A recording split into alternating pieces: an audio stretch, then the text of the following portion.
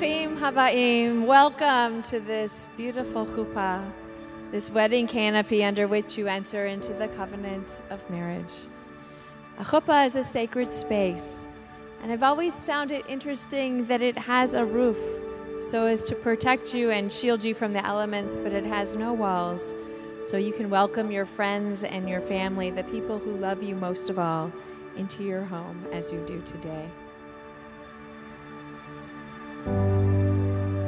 It's finally summertime, and it's the season of happiness. Summertime is the time to kick off our shoes and let our hair down. It's the time of year to do all the things we've been meaning to do, but most of all, it's the season of love.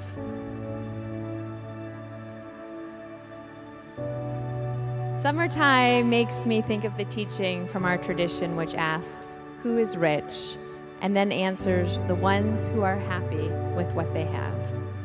Happiness is going on adventures like kayaking on the Chicago River and traveling to 4 continents in 3 years.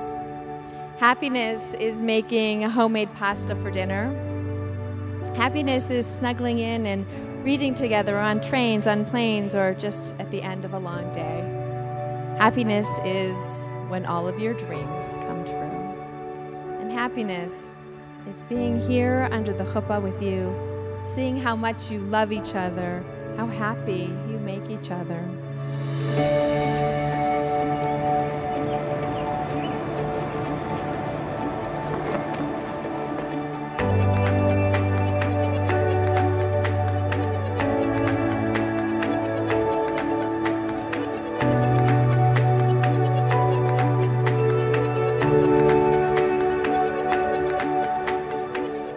Sam, when I walked into our first date, I had no idea the turn my life was about to take. At first, I was instantly drawn to your beauty, your fun, upbeat attitude, and the common memories we had of life in Ann Arbor. Peter, I've known that I wanted to marry you for so long that I can't believe the day is finally here. Over the past 4 years, you've come to mean so much to me. You're not just my best friend, you're my confidant, you're the calm I need after a hard day, and you're my favorite pillow to sleep on. As I got to know you better, I became enamored by your work ethic, determination, and empathy for others. When you agreed to go kayaking in the filthy Chicago River as a second date, I knew you were special, and I knew that we were going down a special path. I love you for your adventurous nature.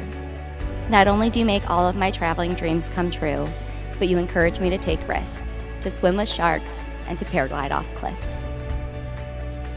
I promise you that as we go forward in life, we will continue to live a life full of adventure and exploration. I don't think that you're my better half, Peter.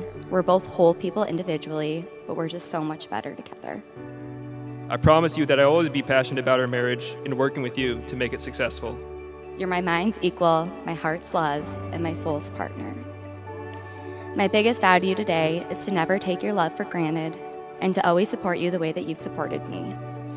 You've already been there for me in the worst of times, and I vow to spend my life with you creating the best of times. May God always be with you on all of your adventures, whether you're kayaking down some crazy river or whether you're hiking a mountain or just traveling and exploring a new city. May God always look after you. May God always grant you the blessing and the wishes of your heart. May God grant you health and happiness and peace. We now pronounce you husband and wife, friends and lovers for as long as God grants you life.